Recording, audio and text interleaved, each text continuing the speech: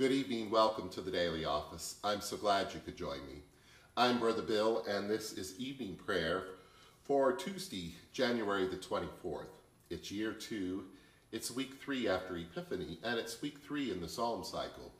And the scripture for this service, Psalms 120 and 127, Hebrews chapter 9, verse 1 to 14, and a canticle from the prophet Jeremiah, chapter 31, verse 10 to 14. Our help is in the name of God the Most High, the maker of heaven and earth. Let us confess our sins to God.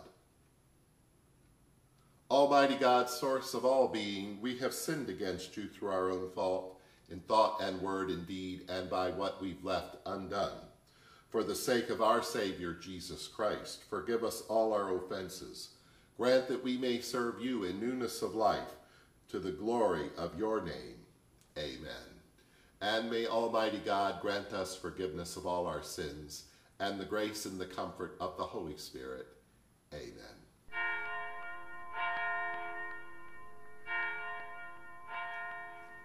O God, come to my assistance, make haste to help me.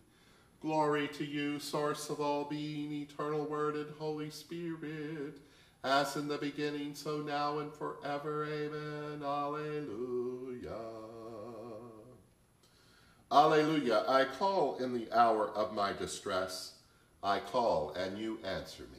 Alleluia. Psalms 120 and 127. I call in the hour of my distress. I call and you answer me. O God the Most High, save my soul from lying lips, from the tongue of the deceitful. What shall God pay you in return, O treacherous tongue? Arrows sharpened for war, and coals red-hot blazing. Alas, that I abide a stranger in Meshech, dwell among the tents of Kedar. Long enough have I been dwelling with those who hate peace. I am for peace, but when I speak, they are for war. If God does not build the house, in vain do its builders labor. If God does not watch over the city, in vain do the watchers keep vigil. In vain is your earlier rising, your going later to rest, you who toil for the bread you eat, when God pours gifts on the beloved while they slumber. Yes, children are a gift from God, a blessing, the fruit of the womb. The sons and daughters of youth are like the arrows in the hand of a warrior.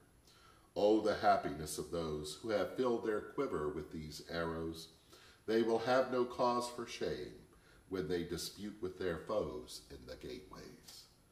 Glory to you, source of all being, eternal Word and Holy Spirit, as in the beginning, so now and forever. Amen. Alleluia. Alleluia. I call in the hour of my distress.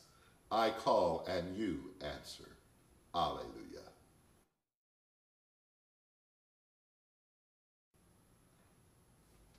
The lesson is from the letter to the Hebrews, chapter 9, beginning at verse 1. Now even the first covenant had regulations for worship and an earthly sanctuary. For a tent was constructed, the first one, in which were the lampstand, the table, and the bread of the presence. This is called the holy place. And behind the second curtain was a tent called the Holy of Holies, and in it stood the golden altar of incense, and the ark of the covenant, overlaid on all sides with gold, in which there were a golden urn holding the manna, and Aaron's rod that budded, and the tablets of the covenant.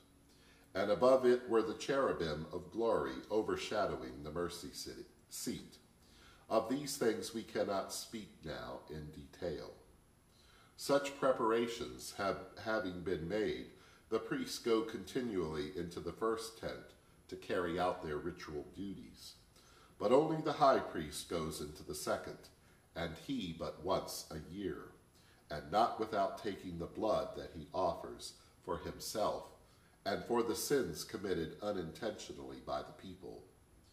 By this, the Holy Spirit indicates that the way into the sanctuary has not yet been disclosed as long as the first tent is still standing. This is a symbol of the present time, during which gifts and sacrifices are offered that cannot perfect the conscience of the worshiper, but deal only with food and drink and various baptisms, regulations for the body imposed until the time comes to set things right.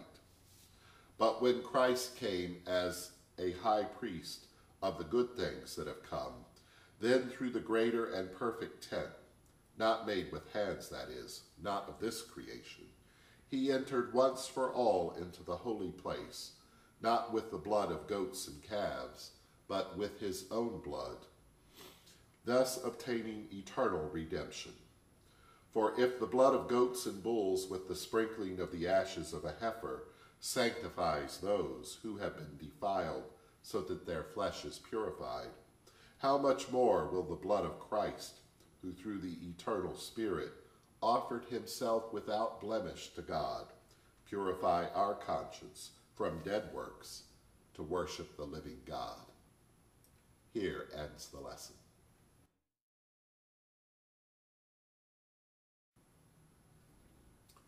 Into your hands I commend my spirit, for you have redeemed me, O God of truth. Keep us as the apple of your eye. Hide us under the shadow of your wings. Our Father, which art in heaven, hallowed be thy name. Thy kingdom come, thy will be done, on earth as it is in heaven. Give us this day our daily bread, and forgive us our trespasses, as we forgive those who trespass against us. And lead us not into temptation, but deliver us from evil. Alleluia. Hear the word of God, O nations, and declare it in the coastlands far away. Alleluia. A song of Jeremiah. Hear the word of God, O nations, and declare it in the coastlands far away. Say, God, who has scattered Israel, will gather, and will keep Israel as a shepherd of flock. For you, O God, have ransomed Jacob, and redeemed Jacob from hands too strong. They shall come and sing aloud on the heights of Zion, and they shall be radiant over your goodness, over the grain and the wine and the oil, and over the young of the flock and the herd. Their lives shall become like a watered garden, and they shall never languish again. And then shall the young women rejoice in the dance, and the young men and the old shall be merry. You say, I will turn their mourning into joy. I will comfort them and give them gladness for sorrow.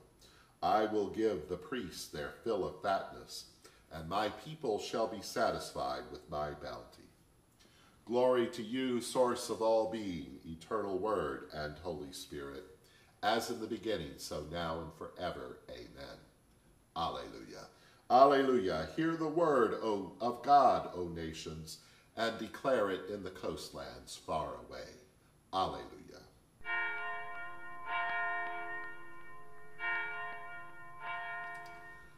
Alleluia. O tender God, you have seduced me, and I was seduced. And the Almighty and merciful God, source of all being, eternal Word and Holy Spirit, bless us and keep us now and forever. Amen. Alleluia.